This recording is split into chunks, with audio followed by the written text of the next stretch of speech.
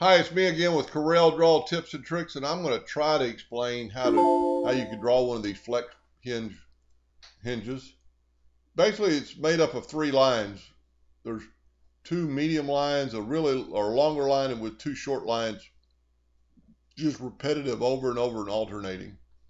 And you could, you know, there's a medium line, you could put it there, and then you could move over the 1.5, and that's not how I did it the first time. And I'm glad I didn't, because that would have taken a lot of time. It could be done. But anyway, I took a 2-point line and it snapped right to my model or my rectangle. Now I'm going to move it over 0.51. So Control D and move it over. Control D till it gets to the other side, and I actually want one on that line, so I'm there.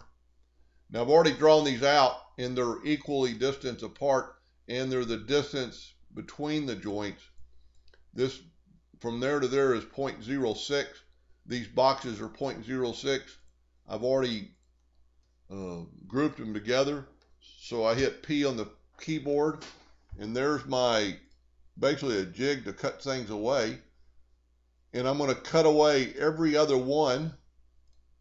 So I'm going to cut away that one, and I'm not going to do this whole thing to save you time. But this is pretty cool, and I think the easiest way to do it. And you want to be alternating. And then on this one, you want to cut this one.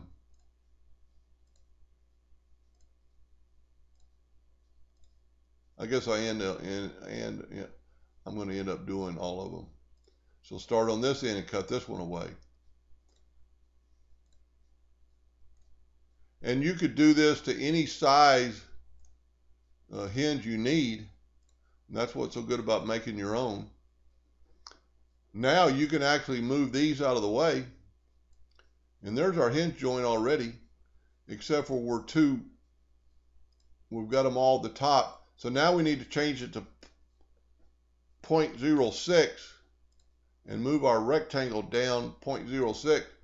And now we're going to delete every other one, and I would suggest deleting the longer ones,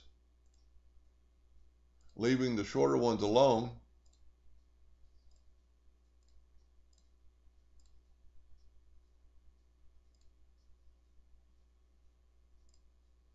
And then just move it back.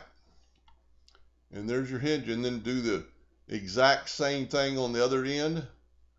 And I would also cut the longer ones on this case too, just like I did on the top. Then these are going to cut through, but a couple of times before I left this a little bit narrow, it's going to break. It's going to break anyway. That's part of the flex point. So that should work. And then just remove your rectangle out of the picture, and there's your flex joint.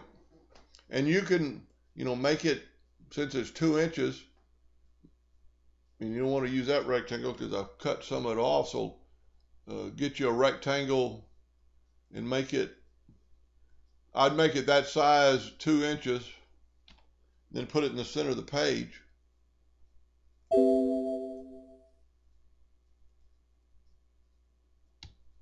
I guess I didn't make it 2 inches. Center of the page, and then you can make your box wherever you need the joint to be. And this is a good distance for cutting, enough flex to cut a 45-degree angle.